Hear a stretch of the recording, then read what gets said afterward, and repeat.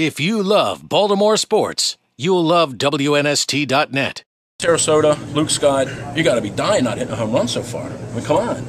Oh yeah, yesterday was pretty impressive. You know, the boys, they had the bats going yesterday. Someone had to make the outs. I guess it was my turn. So. Well, when the wind's blowing out like that, you all want to get in as quickly as you can. You're hoping the guy in front of you grounds out, right? The wind's howling out, and you're like, let me get up, let me get up. No, I'm not hoping he grounds out. I hope he gets on base. But well, quickly then. Get on base quickly. Yeah, but it's first game for me. It felt like I never hit before, which is pretty standard. But my swing feels great.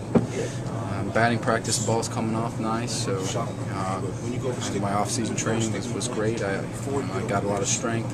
Now it's just I got to get my eyes up to speed. I got to get my timing down, get comfortable in the box again. And you chased one down out there by the wall, right? So the glove works. Yeah. I've never had a problem with my defense, and I'm excited to get back out there and play a part of the game that I enjoy.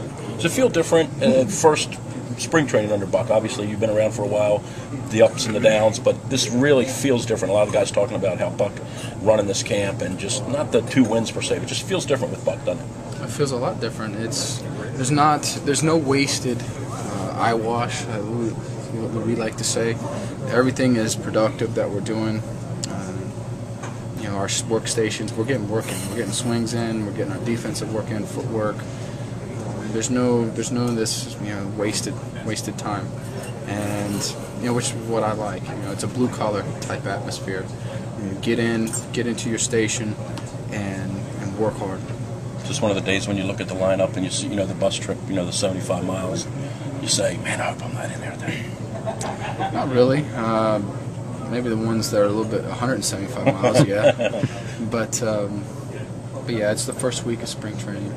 You're just trying to, getting everything broke in, getting the feet wet. So there'll be a point where it's like, okay, I need to get in there. Who cares about the road trip? I need to get in there and get my reps in. Once I feel I got my reps in, I feel that my eyes are getting up to speed, my timing's up to speed, then maybe I'll say some, think those thoughts. But in a couple of weeks, I need to start getting into that comfort zone. And then last thing, you had to sit around this winter as the deals were being made and the bats were being added, saying, "Man, this might be a lot of fun next year, huh?" Absolutely, yeah. I didn't pay attention to anything. Until the winter meetings when I was basically. I come out of the woods and yeah, you go missing for like 6 weeks, right? And nobody knows where you are. Yeah. I get away from city life. I get away from everything and just shut down, turn my phone off, and get out in the woods, get out on the water, fishing, hunting, and relax. How many messages do you have when you first turn it on? 388? No, I don't have a voicemail set up. Can't leave voicemail messages. I learned that my first year in the big leagues. Not to have my voicemail set up. Text messages, I can get back to them at any time. But I didn't find out anything till the winter meetings. Good stuff. Thanks, man. Have a great year. Thank you very much. If you love Baltimore sports, you'll love WNST.net.